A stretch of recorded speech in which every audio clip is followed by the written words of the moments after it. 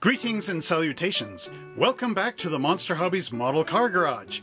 Today, once again, we are in jolly old England, where I am going to show you an amazing model truck. This is the Bedford OLB LWB O Series 5-ton tanker from EMHAR.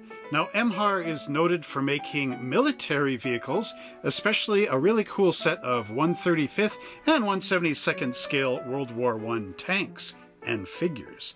So today we're going to be taking a look at this amazing truck model from EMHAR, and without further delay, let's go down to the bench and see what's in the box. Bedfords were made by Vauxhall Motors Limited, Luxton, Bedfordshire. The Bedford O series chassis was introduced in 1939, just before the start of World War II, during which all industrial production concentrated on military needs. Here we have the Bedford OLB LWB O Series 5-ton tanker from EMHAR. This model kit is molded in 1/24 scale and includes optional decals for 3 liveries plus assorted fleet numbers and registration plates. Here we can see a built-up model of the Dominion Motors Spirit tanker, and this one is really cool with the black grille and black fenders. So let's open the lid on this and see what's inside.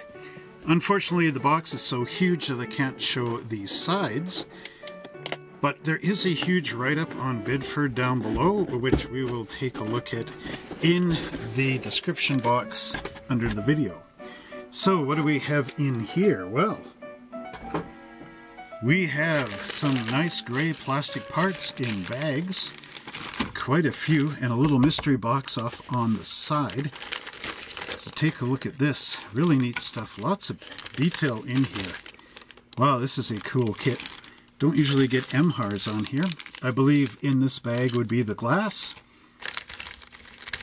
These look like the ends of the tanker. Ooh, look at the nice wheels and steering wheel. It's even steering wheels molded with a little guard around there. That's pretty cool. Wow, this kit goes on forever. Nice frame rails. Everything is separate in here. This will be a really cool one to build. There's our decal sheet, which we'll look at the end of the video. So just set that aside over here. And then we've got our instructions right there. And now let's slide this over and see what's in the mystery box. Ooh, this is really compact. I hope I remember how this goes back together. So we've got a whole bunch of little parts trees, which look like the top bits of the tanker. There's some ladders in there as well. And then we've got our tires in this bag. And last but not least, we have the cab. Ooh, with opening doors too, all cut out, ready to go. So I will clear all this out of the way, and then we'll take a look at those instructions. On page 1 of our instruction sheet of the Bedford OLB LWB tanker, we see the Dominion Motor Spirit and Cleveland Motor Spirit truck. Now, what's interesting is that they both use the Dominion decal on here. However, it's in the paint colors that are different. So the Cleveland one is using more of a midnight blue, and the Dominion truck is using more of a French blue. But this is what we have for page 1. On the second page, we see the BDA Bradford Dyers Association truck, and here we have the decals for that. I do believe this truck is supposed to be painted red, but it does say, actually it says gloss Brunswick green on here, and tells you what all the parts and pieces are that are supposed to be painted in these colors. The next page shows all our parts, frames, as well as the cab and the tires. And it says that we're supposed to have 7 of these tires. There is the glass as well. And there is no chrome in this kit, as we saw when we opened it. So every part on here will need to be painted. To begin building our model, we start with the engine block. And here we have the left and right hand sides of the engine, as well as the transmission molded as one piece. And these will glue together. And then you drop on your valve or cylinder head up onto here with the little cap on there. And then we also have our intake and exhaust manifold, which glue on the sides. Getting into the next step, we have the front water pump up top and the timing chain cover down below. And then here we have the generator, I do believe, as well as the coil and our air cleaner with the carburetor and the exhaust down below. Moving over to here, we have our starter motor being glued in place, our belts and pulleys, and the fan. And then on this side we get the coil, the distributor. This is an oil outlet sort of thing. And then there's this little cap here which goes onto there. In the last panel, we had a pipe coming out of the crankcase of the engine. That is an oil overflow pipe. In case there is too much oil in the engine and the pressure builds up too much, it can drain a little bit of the oil down onto the road as an oil loss system. Now, moving into panel 2, we have our frame going together. So we have the right and left-hand sides of the frame rails and all the little cross braces that go in between. Now here it says to drill the 2 holes in on this side of the frame. This is the inside of the frame turned upside down. So then you would roll it over here and then glue in all those braces. Down here we have a 4-piece fuel tank. So you got the top, the bottom, and the 2 sides, which all glue together. And then that would mount into the frame as well. In panel 3, you start to add the engine and suspension and driveline into the kit. So these instructions I find are a bit confusing because there's a lot of upside downs and reverses and turning around and all that in the illustrations. So we just have to take a look at this and try to make our way through it. So what we have is the large leaf springs being glued to the front of the frame, then our engine being dropped into place. Now here we have a 2-piece torque tube and a universal on one end. So we glue the universal onto the end of the torque tube and then glue the torque tube in here up into this brace. Then here we have these brackets that are being glued here and here, as well as a bracket there and a bracket there.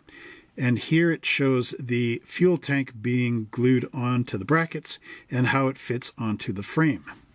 Now moving this down, the frame is now rotated 180 degrees, and we have our engine up here from this step.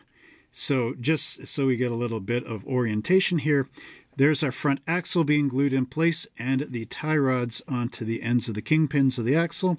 And then here we have our exhaust system with the muffler, which gets glued onto here. But now this pipe here is on this side because now we're at the front. There's our fuel tank being dropped in on those 2 brackets, which were up here. And then we've got the shackle brackets back here, and that would be for our rear leaf springs. Now, moving down to the bottom of this instruction sheet on page 3, or step 3, we now have a drive shaft here with 3 pieces, so a universal at the front and a universal at the back. And then we have our rear axle and differential, and this looks like the front cone of the differential, which gets glued to the universal here.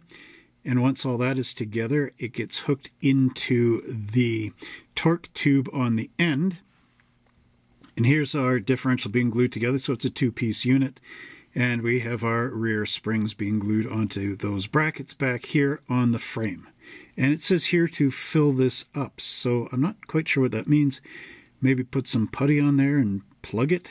I don't know.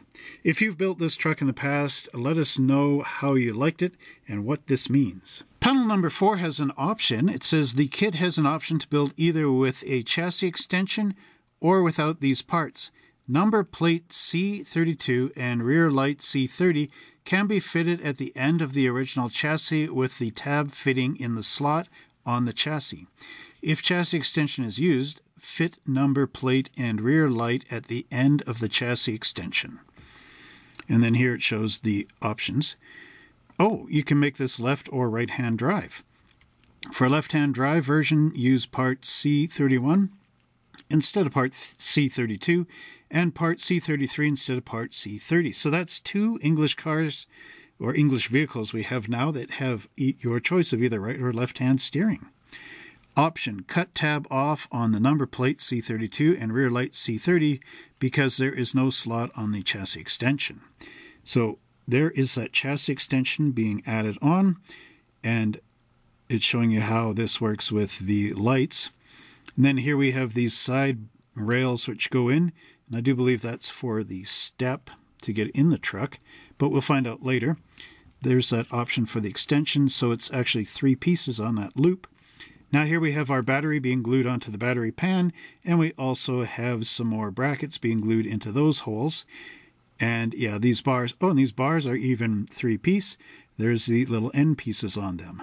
In panel 5, we see our cab going together, and this one has the opening doors, and it might not be too hard to hinge these with some bent wire and a tube, just carefully glued on the inside of the cab. But look at this. So you have your front windshield, and they go into these holes. Then a little opening door on the side here, a little vent door. Then we have our main passenger and driver's side door, depending on if you're going to build this right or left-hand side, and the glass, which glues in here, and your option of putting this mirror in place, and a door handle on this side. And then we get the reverse on the opposite side of the cab, and here we see our rear window being glued up in place, and then our windshield wipers, which were an option apparently for this truck. And then down here we have our tire. Now here we have a beauty ring, the tire, and oh, this is for the spare wheel. So then there's the wheel itself, which glues into place. And I take it that this one doesn't have any backing like the ones that are going to be mounted on the actual suspension. Panel 6 shows more of our wheel construction here as we see the multi-piece wheels and tires being glued together. And these are actually the dualies for the back that I'm pointing at. So we have our tire, our beauty ring, and then we've got the inner wheel, and then we've got the wheel for the dually. There's our rear tire for the dually wheel, and then the rim going into the back. So it makes up a big sandwich. It says to make 2 of these. And then here we have the front, and we've got our tire, a wheel retainer, the wheel back, and the front wheel, all gluing in together, sandwiching together. So again, I find with these things, it's better to leave this off and put the tire onto the back. And that's so that you can glue this onto the axle and glue on your little ring instead of having this all sandwiched together and then trying to get glue inside there and align it and just having a bad time with it. Anyway, that's my suggestion. Here's the spare wheel from panel 5, and it gets glued onto this 3-piece bracket. And then the bracket gets glued into the back here between the springs. That, of course, is an optional. It says option, spare wheel, location without chassis extension. So there it is there. Now just moving this up a bit. Bit more. Okay. So what we have down here at the bottom of the page is the front suspension, and now we're seeing the pitman arm being glued up onto here for our steering. And then down below it shows the wheels being glued into place, front and back. And again, the spare optional wheel going on here. This is with the extension, so it's going further back. It's not quite over the springs like in the previous image. Then we have that loop bar going in on this side. So there's the one for that side and the one for this side. And you can see they're different bars, but they're constructed the same. You've got the bent wire, and then you've got the 2 brackets, and that glues into one piece. Then here we have yet another little bracketed shelf step.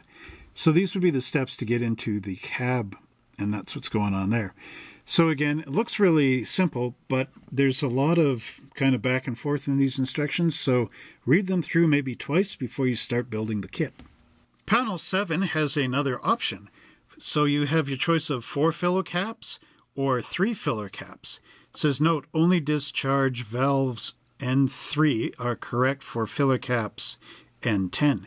Filler caps N11 can be used either with discharge valves N3 or N12 plus N13. So that would be your numbers that we'll see later on here. So here is the 4 filler cap version, and you've got the 4 discharge taps down here. And it looks like you're drilling out 4 holes in the top of the tank and the bottom of the tank, actually. That's one of the sides. And then if you're going for the 3 filler cap version, there's a 3 discharge tap, and then you drill 3 holes on either side of these tanks. That's K1 and K10 for both. In panel 8, we see more of that. So now we've got K1 and K10 being glued together, and now you've got your holes open for either 3 or 4 valves. Here they show the 4 valves. It says option, either L1 or L2 flat end caps or L13 and 14 domed end caps. So you got your choice there, either going with a flat tanker end or a domed one. So I could see, you know, if you want a few of these trucks in the future, you might need to buy one or two of these kits. So here we have the ends of the tank going on, and there's like a shelf or a step right here, and that is going on to L2 and L3. And this, oh, that's with the domed end caps, and these are the flat ones. So the flat one is L1, the domed one is L14, the domed end tank is L13, and the step for that is L15, and on the flats it's L2 and L3. Here we have panel 9, and it's showing the mounting brackets for the tanks being glued on. It says, do not mix up parts N14 and M7. They are different where they locate to the chassis. So be very careful when you're clipping these off the parts trees and gluing them on, that you don't have one of these like in the middle or, you know, at the wrong end. It says over here, note the tabs which fit into the tank body on parts N6 and N7 are different lengths to achieve correct orientation. Assemble strictly in location and sequence shown here. One piece N6 and one N7 need to be drilled cut before gluing. So here it is there. Wow, this is quite the truck. I've never actually built a tanker, and especially a Bedford tanker from EMHAR. So again, there's a lot to look at here. On one part N6 and one part N7, drill or cut the slot found on the flat non-riveted face to form a slot on the rivet face of each to accept the tabs on part L4. Option, drill cut one more location slot in part L4 if building the 4 discharge valve option.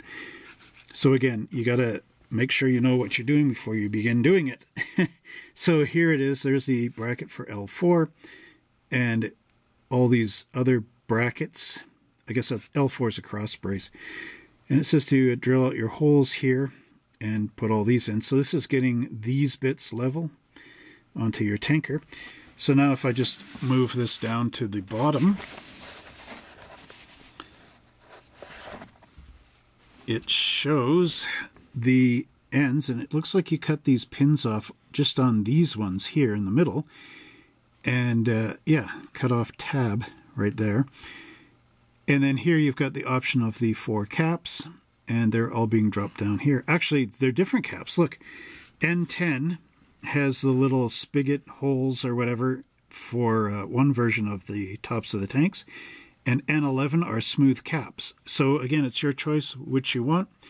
The spigots to hook all the hoses on it, or whatever is going on, or the smooth caps to open up and be one big hole in here for filling.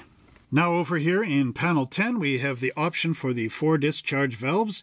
So here's what it looks like. You've got 4 hoses going from the bottom of those caps, which are the N9, the N9 caps. And then you've got L12 here, which is one pipe, L6, L8, and L10. So they're lengths. 12 being short, 6 being a little bit longer, 8 being even longer than 6, and then 10 being your maximum length. And then here you've got the little brackets which go on the ends of those hoses. So it ends up looking like this. And for the option of the 3 discharge valves, you have different hoses again, but you do have these same caps, the N9s. So here we have L7, L9, and L11. So small, medium, large. And then the caps again, which are N2 like before. So this is how the 3 cap version would end up looking. Here in panel 11, we see the valves being glued onto the tank. So here we have the valves N3 being glued onto each of those hoses. But it does have an option here. It says, do not use these discharge valves with filler caps N10. So these caps with the holes up here are actually the N10 caps. N11 caps are the smooth ones from before. So here, that would mean that these ones would go on with the N11s. So right here, we see these special valves being glued together. So there's the valve itself and a backing plate. And then here it's more like a cone, and the part goes into the cone. And that is really interesting. So different valves for the different tops of the tanks. So moving this down, we can see our tank again, and here we've got the ladders being glued in place so that the worker can stand on the side. And actually the lower type of frame here is for these long tubes, and again that is to get rid of the cargo out of this tanker, the liquids. So basically you get 4 tubes, and 2 are going per side, as you can see on there. And again, this will look really, really cool once you get it all together. This is the ladder that goes across so that the worker can get hoses or whatever he needs to onto these little valves up top. Or, sorry, the spigots on the top of the tank. In panel 12, we start adding the fenders onto our truck. And here we have brackets, both front and back, for the rear fenders. And these will glue into the frame. And we also have a mudguard location onto the chassis, which it is showing. There's our other fender for this side. And then here we have the front fenders, and we have these nice little turn signal lights, or little light housings. They may even be driver's lights. And there's the back, and you've got a little lens that goes in there. And then these fenders will glue onto the frame. Now just moving this down to the bottom of the page again. We have the tank being dropped onto the frame next, and these are all locations where these tabs are going to drop into, right on the frame. Panel 14 starts to show the construction of our interior, and what we have here is the back wall of the interior and a parking brake which sticks straight out, so this would be a pull-up affair, I guess. And then we have these wonderful 3-piece front bucket seats, so seat back, a seat bottom, and a mounting plate. And then we have our gear shift lever and this little bit right here which goes into that hole. Yeah, goes into that hole. And I am seeing this right. Okay, so now we can move the instructions down a little bit, right to the bottom. And then here, this looks like our steering column being glued onto this panel. Oh, that's the bottom. Okay, yeah, so that's the bottom of the dashboard. And it does say you can make this left or right hand side, so I assume you could glue this over there, unless there's another piece that we might find with the holes and whatever on the opposite side, like a mirrored effect. So this glues up over on the top of the interior at the front. And then here we have our pedals being glued into place, which again, if you were building this right-hand side, they would be on the opposite, or sorry, left-hand drive, they'd be on the opposite. So there we have our dashboard being glued into place. We also have these B33 brackets, which get glued there and there. And then way down here, we have, I assume this would be the windshield wiper mechanism, which gets glued on here. I'm not quite sure what these parts are, so hopefully you won't get too upset with me. But at the bottom we also have our worm gear box being glued onto the end of the column. Panel 15 shows our ladder being glued in place. And remember that little step thing that was at the end of the tank? I didn't realize it, but when you turn the tank upside down, from how they showed gluing this on in that step there, it's the little platform here for getting onto this end of the walkway. So at any rate, here is our 2-piece ladder. So you've got the rod with the rails, which gets glued onto the handrail type of rod, and the handrail being up top here, not down along there. And then there's M2, which are the mounting brackets, which get glued here and here, which go from the frame to the bottom of the ladder. So once all that is glued in place, your worker can go up here and get on that platform and go across to check all the valves. Now moving the instructions down again. There's going to be a lot of that in this video. And just stirred it up a bit. So what we have here is the interior being dropped onto the chassis, and then you're going to get that steering box and line it up with the rack and pinion and, or sorry, the pitman arm. You're going to glue that onto the pitman arm, and then you'll be able to steer your truck. Panel 16 shows our radiator assembly, and here we have the radiator shroud, and you are gluing on the headlights onto the side. So the headlights consist of a housing and the glass. And what it shows here is the glass going north and south, east and west, much like my illustration here. So there is the pattern, north and south, so vertical and horizontal. And be careful not to get them off, like so they're sticking out with north way over here or something crazy. You want them to be perfect. So then you turn the radiator around and you glue the the radiator shroud, you turn that around and you glue the radiator into the back. And that's what it looks like from behind. Panel 17 shows our completed cab being dropped onto our interior, and it also shows our completed radiator being dropped onto the front fenders right in between these two slots, so it will mount onto the frame.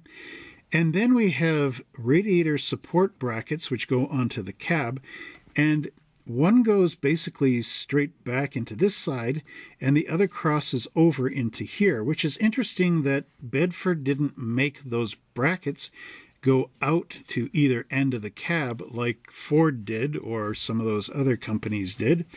But the crossover is quite interesting to me. Panel 18 completes our truck with the side curtains for our hood, as well as the top of the hood.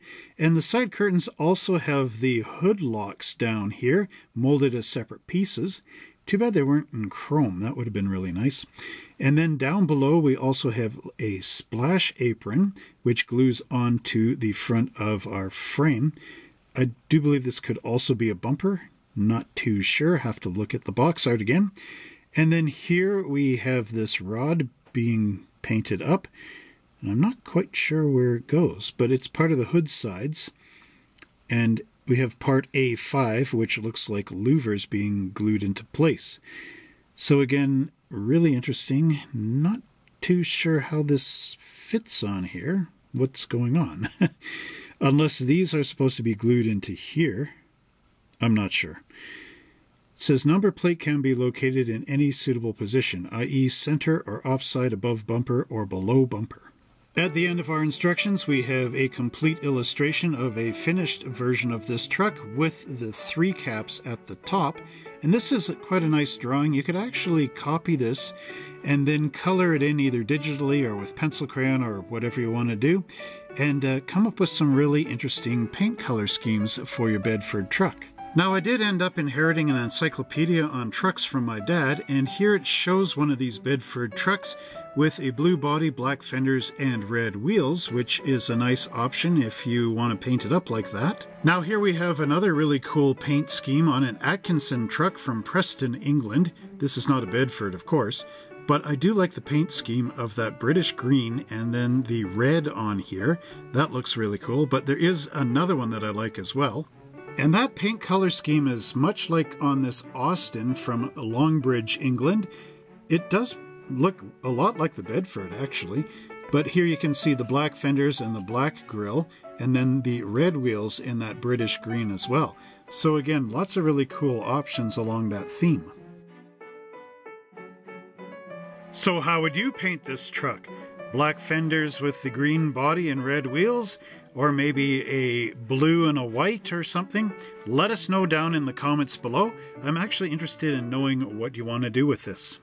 Here we have our first parts tree, and this one includes our engine as well as the rear differential and our rear fenders. And a lot of the pieces are really cool on here. It is maybe a bit more simplified in the details as what we might see in some other models. But I do believe once this is all glued together, you might not notice that the detail is a bit soft. I could be a bit wrong. I'm kind of used to seeing like serial numbers in the side of engines, or maybe names or letters popping up, something like that, but maybe the Bedford never had them. Look at that rear axle. It's got a nice little cover off the back with all the bolt patterns in place. And then the area where the drive shaft's going to be coming out of on the opposite side. Lots of little details on here. A bit of seam lines going on, but not too bad overall. There's the windshield wiper blades there. So again, be very careful. It does have these little bits of part tree coming up here, and that's to protect the fenders, which is really nice. There are mold marks, but they are located up under here in between the brackets, so hopefully you can just easily file these off, but whatever goes on the top will cover that off. Overall, though, the parts look really nice and are quite detailed. Our next parts tree includes a tank itself, as well as an additional set of rear fenders. So I do believe the other rear fenders that were on the other parts tree might be for one of the other trucks. There is that ramp ladder that goes up across the tanks, and we also have the side ladder. And you'll notice there's quite a few tabs that we'll have to remove and clean this up. Same as the bars off the side. Again, nice detail on here. Should look good once it's all together. Luckily for us, all those mold marks are on the inside on this parts tree, so they will easily be covered or even ignored. So again, really nicely done on the part of EMHAR.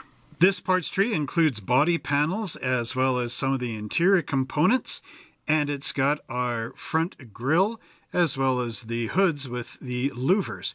Now, one thing that is awesome about this kit is that the louvers are molded open, and you can see here my fingers in behind, as well as on the grill. So you don't have to open them up from behind or do anything special there because it's already been done. Oh, look at that. On the inside of the doors, you've got an interior panel molding, but there are mold marks in it, which will need to be cleaned up. But overall, I mean, this is really nicely detailed in here. You can also see a bit of a grill on the back of our radiator. Maybe that heads toward the inside in here. So again, really nicely done. Look at that wonderful cab floor in there. Cool stuff, isn't it? Art Deco, I guess it would be. And then look at the instrument panel. You could either do right or left hand side, just flip your gauges over in here, but not bad. I got a little bit of a stress mark in here on the plastic. You can see it's a little bit whiter on that top of the cone. Something might have squished it a little bit, like in packaging. So there's mold marks, but they're all sticking up on the inside of the hood, so it's easy to sand those out, same as all the ones on these brackets. There are quite a lot of mold marks, actually, looking at it from this side, but I don't think they're too hard to get rid of using that number 16 hobby blade. There are some on the inner fenders right in here, which might be a bit tricky, but overall, I think you can manage. Oh yeah, up front too. But yeah, again and again, really nicely done. I do love the open louvers on there. So I would recommend picking up one of these if you can. Our next parts tree includes our frame rails, and I do believe this is a universal one for all those Bedford trucks that are pictured on the front of the box, because here it looks like we have a stake bed truck. Those would be the sides, and then the back and the front. So again, it's universal, I do believe. We also have these components, which I don't think we use in the tanker, but we do use the frame rails. There's the universals right there. And we also have our gas tank. So again, you'll have to look at all these on the instruction sheet and see what we actually need and eliminate what we don't, or keep it to your parts box. Look at those big leaf springs. Those are quite a deal. Heavy duty. Heavy duty. Well, they would have to be on the tanker, right? Because you're going to be filling it all with gasoline or milk or whatever goes in these things. Nice wood graining on these pieces. So if you need a stake bed truck for something else, that would be where to use your sides, or get your sides. Of course, it has to be for a big truck. It wouldn't look too good on a Chevy pickup truck. It'd be quite huge. Maybe it would, I don't know. But overall, this is what you get, and it does look great. Now, this parts tree does include everything we are going to need for our truck, so I do not believe there's going to be any loss on this one for parts. But here we have the front leaf springs. We also have our wheels. And again, as you can see, they are all molded with the holes going right through. So again, that is wonderful work. There's our big truck battery, as well as, I do believe these are either steps or mud flaps. There's the front axle and our exhaust system with the big style truck muffler on here. all our cross braces for the frame from the previous parts tree, and our steering wheel, which is really well protected. AMT could learn a lesson on that one. I've had a few AMT wheels where it's been bent. I mean, no fault of AMT, it's just how they ended up packaging the thing. Now here we have mold marks on the wheels again, so those would have to be cleaned up. But overall, not too many on the back. Just watch out for them and get rid of them. Oh yeah, those are mud flaps off the back. You can see the names on them. Let's see, Bedford. Is it Ford or Ford? Or is it Fjord, like in Sweden? Anyway, let me know in the comments down below. But again, excellent work for such a wonderful model. This parts tree includes the ends of the tanker, and you can see which ones are curved and which ones are the flat ends by the plastic step on the back. And what we have here is the curved one for the curved dome and the flat one for the flat end. And then all these hoses coincide with either the 4 caps on the top of your tanker, which would be here, or the 3, which would be here. And this is the exhaust for this truck. As you can see, it's bent, if you remember. And then here we have that brace that goes in the center for the controls or the valves for these tankers. And if you wanted the 4, you also have to drill a hole in there. So let's just turn this over. Take a look. Yeah, on the other side it's got the opened hole. You just got to, or the hole, you just got to open it and drill it through. Again, the mold marks are on the inside of the caps, so that's easily remedied by gluing the tank together. There is a bit of flash, or not flash, but a seam line that's going up on the center of the hoses here. And then little bits that you need to clip off and shape the hoses on the ends so they're nice and round. But again, overall, this is really nicely done and will look quite cool on your shelf. Here we have the mystery sprues from that secret compartment in the inside of the box. And what we have are the really long hoses and the brackets, as well as the more modern or smooth cap valves. And then we have the valves with the spigots on the top, as well as underneath on the tanks. Now, I actually have 4 bags of these, so that would go for each of the tanks and the 4 caps. And here's the other style valve, which is more like the one that sticks, I think, straight out or up and down. And then you can see the hoses there. Again, nice work. Maybe a few mold marks here and there. But overall, I think this is quite excellent. I'm going to say excellent a lot in this video, but it's true. Here we have the other 2 sprues that were in the mystery box. And these are the rails that are up along the side of the tanker where those long hoses go onto. We also have a whole bunch of those little brackets for the different curved rails and whatnot. And then the tank mounting bracket down here. So if you just take a look at the tank mounting bracket from the side, you will see the curve into the bottom of it. So again, you got to remember on the instructions where that went and how to do it properly. Here we have the cab of our truck, and it's got a nice ridge up the center of it, which is interesting. And there is a little bit here, which I think you have to file down and shape. Now here you can see we've got a single windshield wiper over where the driver would be. Interesting that they recommended a left-hand side on this when the cab itself is not really set up to be anything but right-hand side. There's a little bit of dust in here and mold marks way down there in the top of the cab.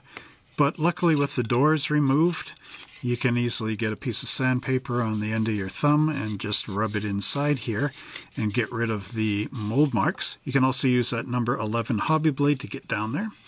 It's your choice. Nice belt line molding right along here, and the sunken in panels down below, which added strength into that panel on the sheet metal.